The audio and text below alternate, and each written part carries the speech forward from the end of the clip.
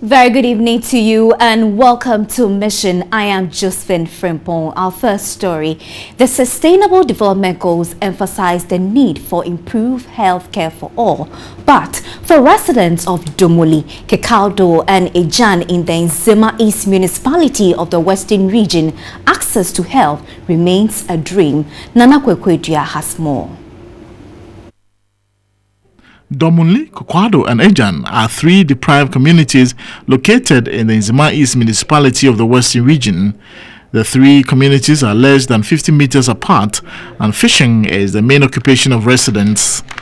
Women trek several miles to access the nearest health facility, which is 12 kilometers away. They promised to build us a health facility. It was not fulfilled. We have vowed not to believe their empty promises any longer. Residents say drivers are unwilling to use roads due to the bad nature of the stretch. The three communities have to contend with one primary school. Most pupils who make it from the primary level to junior high school in these communities are unable to proceed to senior high schools due to poverty. The privileged few have to contend with walking several miles to and from school. The stretch is far. The children get tired out of the long walk, so it is affecting their education. Unfortunately, the junior high school dropouts in the community are exposed to risks, including teenage pregnancy.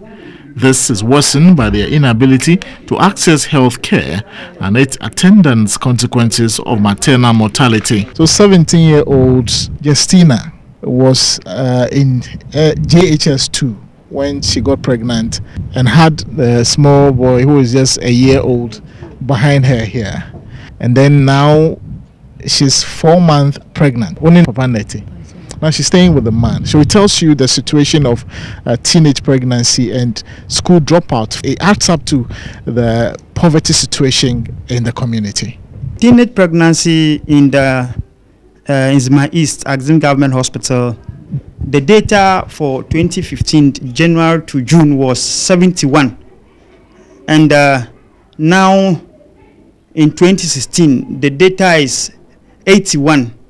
So meaning almost 10 gap, and shows that there has been an increase. Girls especially don't go to school when they are pregnant. It means that when they get pregnant, they are not going to school. They will stay in the house. And we need a lot of women. And you see, in society, women do very well, especially when they attain certain positions. So if girls don't go to school, it's really a big problem. So we hope that all girls will, as much as possible, be in school. They're all supposed to be in school. Women in the community complain about lack of jobs, stressing the Zoomline project, which employed a sizable number of residents, has collapsed. When the Zoomline project was operational, we had some income to take care of our families until it collapsed. So we need jobs now. We don't have jobs in the community. The farming alone is not enough to take care of our families. They are demanding policies that provide credible solutions to their development needs. Hopefully, political parties' manifestos would reflect the developmental aspirations of these communities.